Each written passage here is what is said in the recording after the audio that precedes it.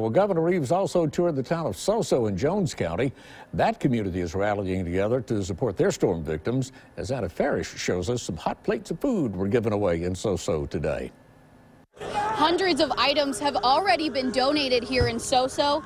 People from surrounding counties have come to donate whatever they can and help those in need.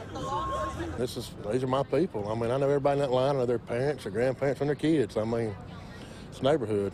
Food truck workers made plates for those working to restore the town of Soso, while dozens of people came through with donations for those in need. James Cooley owns JD Barbecue and grew up in Jones County and says he couldn't imagine not helping out his neighbors. I know more people that have tore up houses right now than I did when Katrina came through. And when Katrina came through, you know, we didn't have power, we didn't have water, but we had each other, you know, and with this coronavirus and stuff, heck, you can't go check on nobody. You can't hug nobody's neck. They run away from you, shake your hand. That ain't right.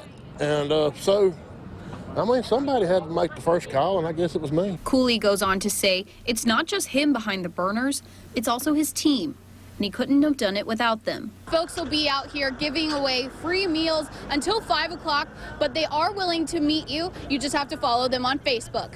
In Soso, Anna Farish, 12 News.